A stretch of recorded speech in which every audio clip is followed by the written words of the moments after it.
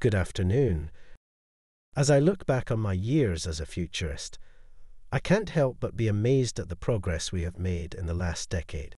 We have seen a revolution in technology and science, from artificial intelligence and robotics to renewable energy and biotechnology. But the future is not only about technology. We must also recognize the importance of the environment, of all life forms, and of the health of our planet. In 2023, we are facing some of the greatest challenges in human history: climate change, mass extinctions, and a global population that is outgrowing our finite resources. That is why it is so important that we use the tools of science and technology to create a more sustainable future. We must develop renewable energy sources that are clean and efficient, new materials that require fewer resources, and robotics that can help us work smarter, not harder.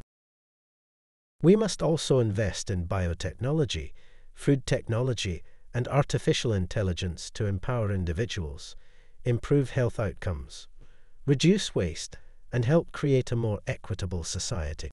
At the same time, we must ensure that we are protecting our planet and the natural resources that sustain it. We must reduce our carbon emissions, reduce deforestation, and invest in renewable energy sources. We must also work to protect biodiversity and create habitats for species that are threatened by human activities.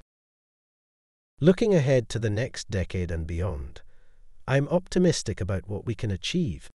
In the coming year and beyond, I believe we will see major advances in artificial intelligence and robotics, renewable energy, biotechnology, food technology, materials science, and healthcare. We will also see the emergence of new technologies and innovative services that will help empower individuals and create a more equitable and prosperous future. But there is no guarantee that the future will be bright. We must take action now to ensure that we are prepared for the challenges ahead. We must come together to create the kind of world we all want to live in, one that is healthy, sustainable, and equitable. It is up to us to shape the future.